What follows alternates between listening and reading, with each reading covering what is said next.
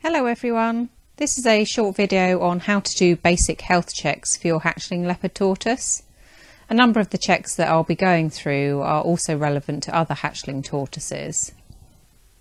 The basic checks that I'll be covering are eating, drinking, eyes, nares or nostrils, beak or mouth, tongue, ears, breathing, limbs, nails, swellings, shell, poo and wee, weight and other behaviours like basking and sleeping.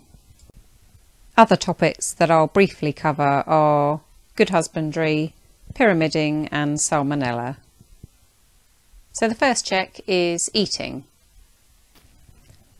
Some tend to eat a little in the morning and then again in the late afternoon, whilst others will graze most of the day, so you'll need to get to know your tortoise's normal eating habits. If your tortoise has stopped eating, then check the temperatures are within the correct ranges, as they tend to eat once they've warmed up under the basking lamp. But if they're too cold or are poorly, then they will stop eating or not eat as much. If they haven't eaten for a few days, then you'll need to take your tortoise to your vet. The next slide is a reminder of the recommended temperatures for your hatchling leopard tortoise. For those of you that have watched my other videos, you'll be familiar with this slide, but for those of you that haven't seen this slide already, then the recommended temperatures for your leopard tortoise are daytime between 24 to 28 degrees C, basking area temperatures between 30 and 32 degrees C, and nighttime temperatures around 22 degrees C, but they should never go below 20 degrees C, as leopard tortoises are particularly sensitive to incorrect temperatures, and getting this wrong could be fatal for your tortoise. The next health check we'll be talking about is drinking. When your tortoise drinks, it will either dip its head into the water, like you can see in this video, or it may stick its head completely under the water for a few seconds to drink. So don't be alarmed if you do see that, as your hatchling isn't trying to drown itself, it's simply drinking water. And if you watch closely, you'll be able to see its neck moving as it drinks, like you can see here. It's really important to keep your hatchling hydrated by giving it access to clean fresh water in its tortoise table, as well as giving it regular baths, as this will reduce the risk of bladder stones as well as dehydration, which could be fatal for your tortoise. I do have another video on bathing your tortoise if you want more information on this. The next health check we'll be covering is eyes. What we're looking for here is the eyes should be nice and bright, like you can see in this picture. And when their eyes are open, their eyelids shouldn't be puffy at all. If you do notice that they have puffy, swollen or any discharge in their eyes, or they have trouble opening their eyes, then this could indicate a health problem and you should contact your vet straight away.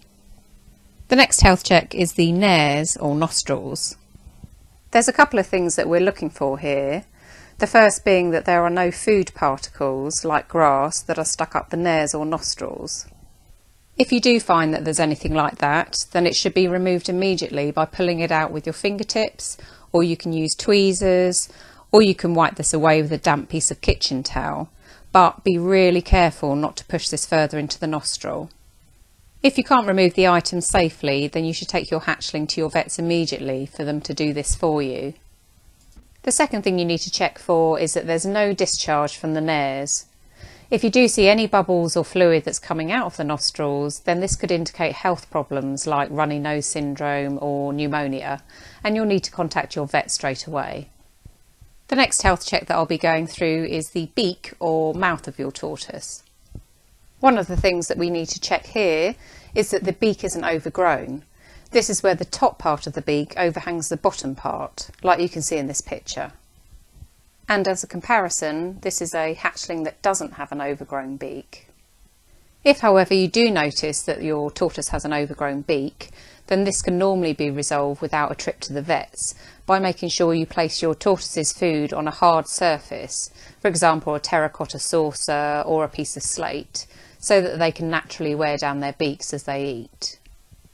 But if you do notice that your hatchling is having trouble eating, then your vet can trim your tortoise's beak for you. Another check relating to the beak or mouth is to make sure that they're not blowing any bubbles out of their mouth. Your hatchling may sometimes blow the odd bubble straight after putting their heads under water to drink, but if there's more than a couple of bubbles, or they do this when they're eating, then this could be a problem, and I recommend a visit to your vets just to make sure there's nothing sinister going on. The next health check that we're going to cover is the tongue. What we're looking for here is a nice pink tongue. You can open your tortoise's mouth to check the tongue, but I'd only recommend doing this if you're an experienced owner, as you could potentially damage their ears and eyes if you do it wrong. Another way to check their tongue is when they're eating, as they open their mouths quite wide, and then you can normally have a quick look into their mouth at that point. So, as I say, you're looking for a nice pink tongue.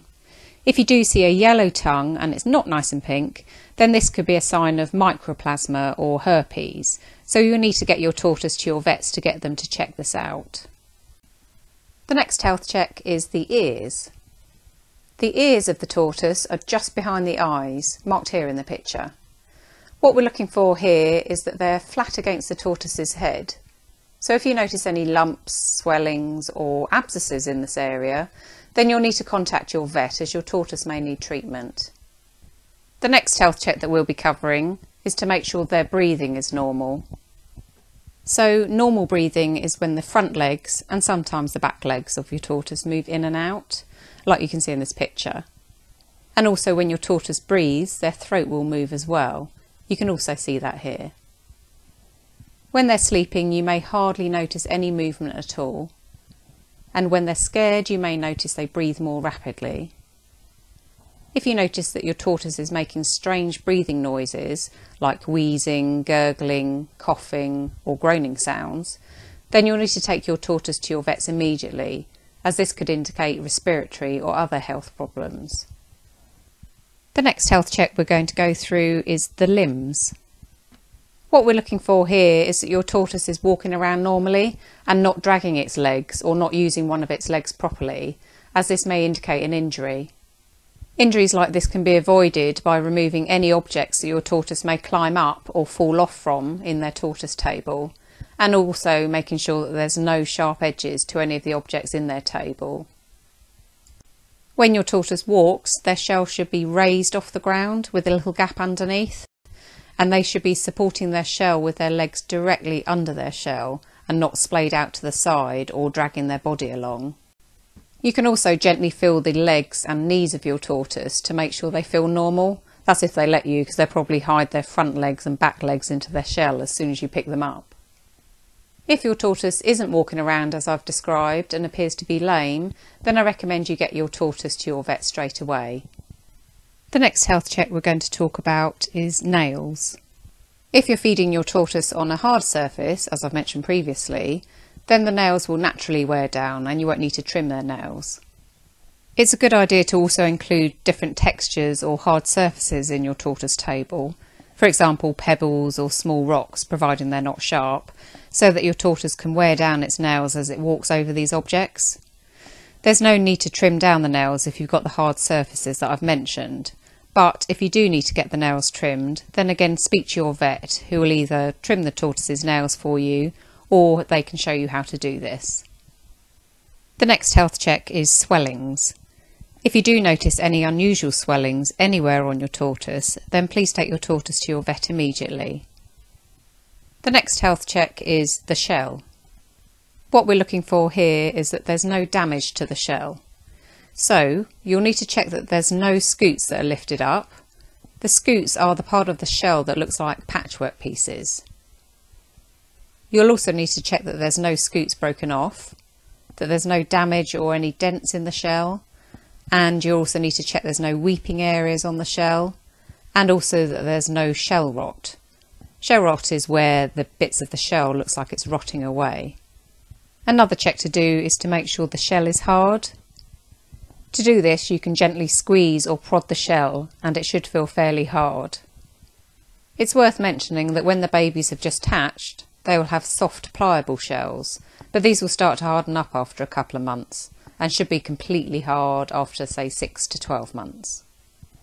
If you do notice that your tortoise's shell is pliable or feels soft when you gently squeeze it, then check that you're giving them a high fibre diet and also that they have plenty of calcium sprinkled on their food. You can also give them extra calcium by putting cuttlefish in their enclosure for them to nibble on.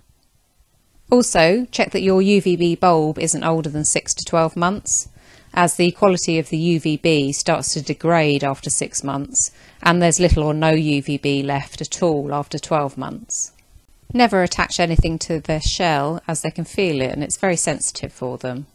Also, only put warm water on their shell, and never put anything like oils or creams unless it's given to you by the vet, as we don't want to clog up the pores of the shell. If there's any dirt, food debris or poo on the shell, then you can clean this off with warm water and an unused toothbrush. The shell checks that I've mentioned apply to both the top of the shell, the carapace, and the underneath, the plastron. Any signs that your tortoise's shell has been damaged by any of the things that I've mentioned before, or by an animal or an accident, then I recommend you take your tortoise to your vets immediately so your tortoise doesn't suffer any longer. The next thing we're going to talk about is faeces or poo. Your hatchling will probably poop when it's in the bath or immediately after their bath, as the warm water tends to stimulate this. Your tortoise's poo should be solid or firm and not runny. If it is runny or has any undigested food in it, then it could be that the food that you're giving them isn't high enough in fibre. You can check out my video on what to feed your hatchling tortoise if you want more information on this. Also, another reason for runny poo, or changes to what your tortoise's poo normally looks like, could indicate worms or parasites, and this will need to be checked by giving a poo sample to your vet to test. Another reason for diarrhoea is if you're feeding your leopard tortoise fruit. Fruit isn't recommended for leopard tortoises, as they wouldn't normally encounter much fruit in the wild, and this could cause gut problems and diarrhoea. If your tortoise appears to be straining when it's trying to poo, or hasn't pooed for a few days, then you'll need to increase how often and how long you bath your tortoise for until it has improved. If it hasn't improved after a few days, then you'll need to take it to your vet so your vet can check that there's no obstruction in the intestines. If there appears to be blood in their poo, then you'll need to take your tortoise to your vet straight away, with a fresh poo sample ideally. Also, if you see worms in their stools or poo, then your tortoise will need to be wormed, and you can either take your tortoise to your vet for worming, or you can buy worming tablets or powder for your tortoise from pet shops. Whilst we're on the subject of faeces or poo, you'll also need to check the cloaca, which is the opening in the tail of your tortoise, just to make sure there's no runny discharge there, as this could also indicate health problems. The next health check that we're going to talk about is urine or wee. Your tortoise will wee anywhere and any time, but normally when it's about to drink or after drinking. Also, sometimes when it's scared it will wee, as most tortoises don't really like being handled, so if you pick your tortoise up then it may wee on you in fright. This is another reason for them to have access to fresh clean water at all times, so they can keep hydrated. Some breeds of tortoises may produce a white substance in their wee called urates, which is concentrated uric acid. However, I've never seen any urates in any of my leopard tortoises' wee, but I thought I should mention it for those of you who are using these health checks for other breeds of tortoises that do produce urates. So if you do have a breed of tortoise that produces urates, then what we need to check for is what it looks like and how often it's produced. If it's been passed more than a couple of times a week, then this could indicate dietary problems, for example too much protein and not enough fibre in their diet. If it looks completely liquid, or it's a toothpaste consistency, then this is perfect and just what we're looking for.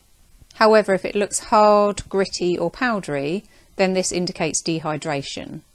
This can be fatal, so you'd need to bath your tortoise immediately and continue to do this every day until the white substance has returned to normal, so it's either liquid or it looks like toothpaste.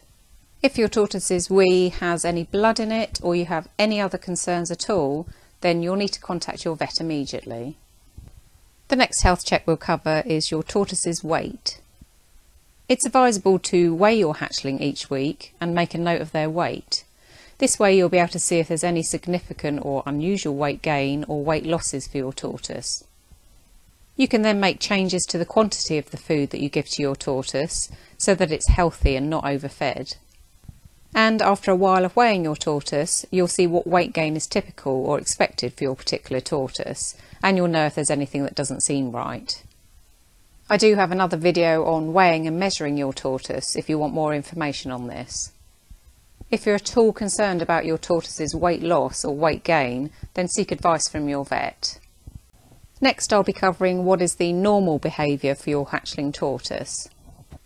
Each hatchling is different, but what you can typically expect from a hatchling during the day is for them to spend a lot of time hidden away, as in the wild they would hide away from predators to feel safe.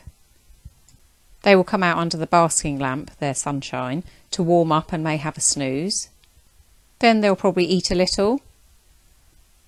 Then they'll hide away again, or go back to the basking lamp to warm up, or go and have another doze. They will also wander around their enclosure looking for food to graze on or to find water. They will spend quite a bit of their day sleeping.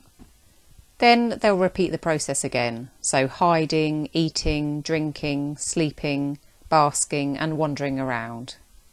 When your hatchling is moving into the warmer areas, like under the basking lamp, and then out to the cooler areas of their enclosure, they're doing what is called thermoregulation, and it's their natural behaviour that's required so your hatchling can warm up and cool down as needed.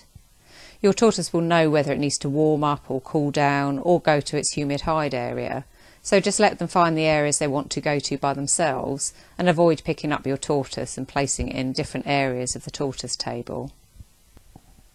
And at night time, they sleep.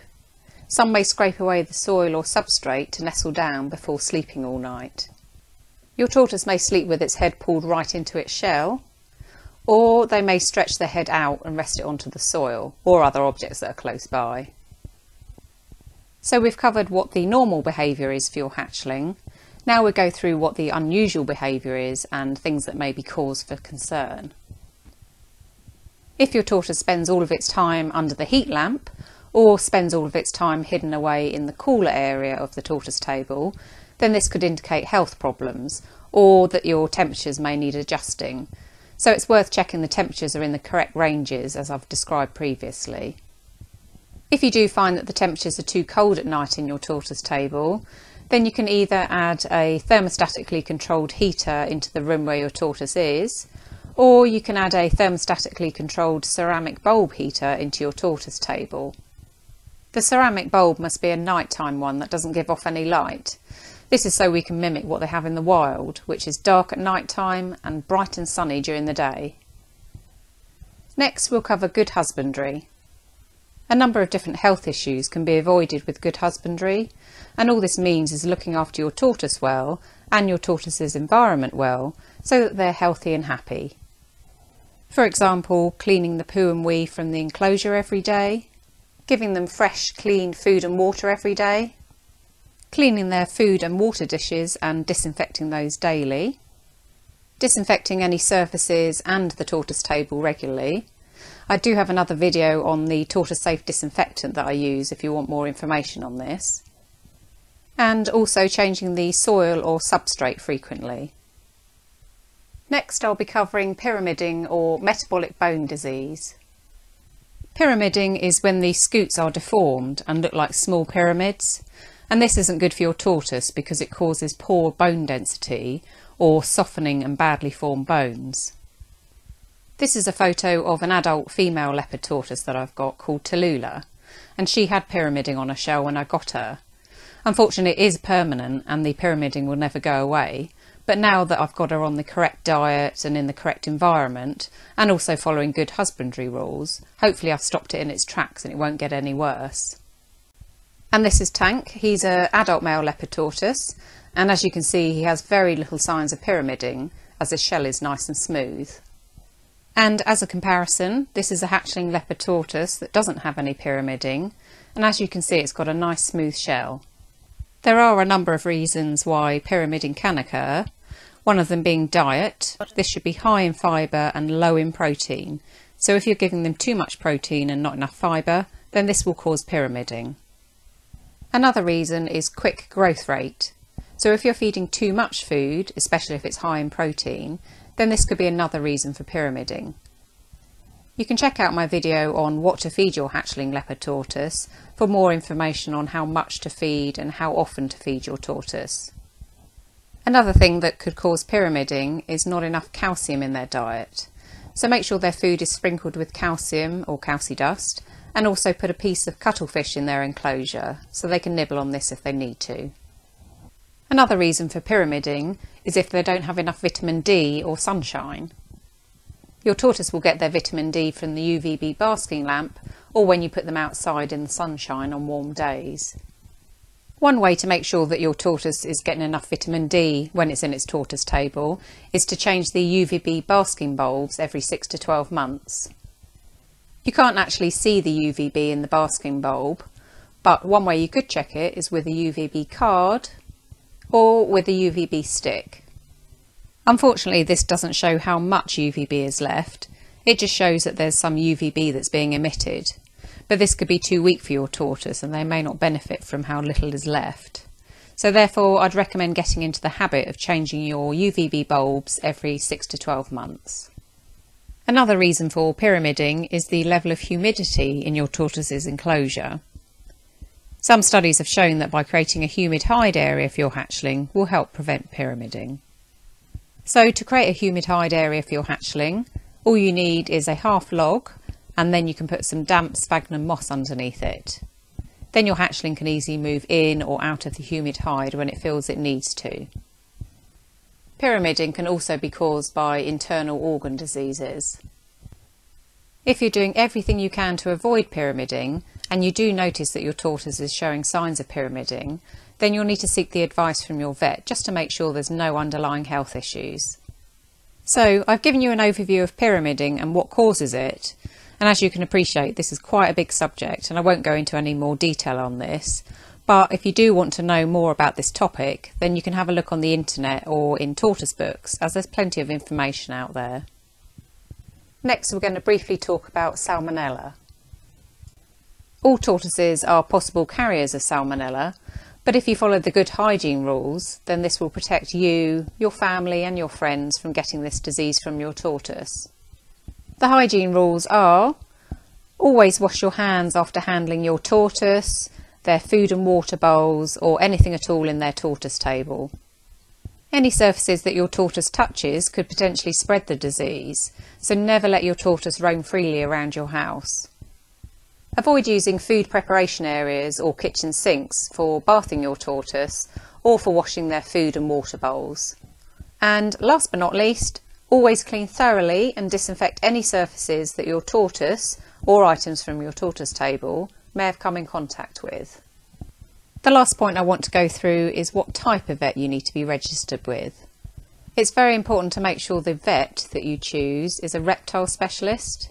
This is because leopard tortoises and other tortoises are classed as exotic pets and need to have a specialist to treat them. So even if you have other pets and use a particular vet or surgery, then you may need to register your tortoise with a different practice that do have these reptile specialists. If you need help finding a reptile specialist vet, then I recommend getting in contact with a tortoise group in your area.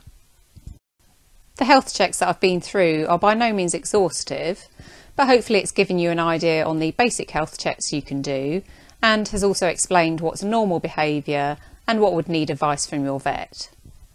And a final note, each tortoise will behave differently, so you'll need to get to know your tortoise and what its normal behaviour is. If you have any concerns at all or you notice any changes in your tortoise's behaviour or health, then you need to contact your vet immediately.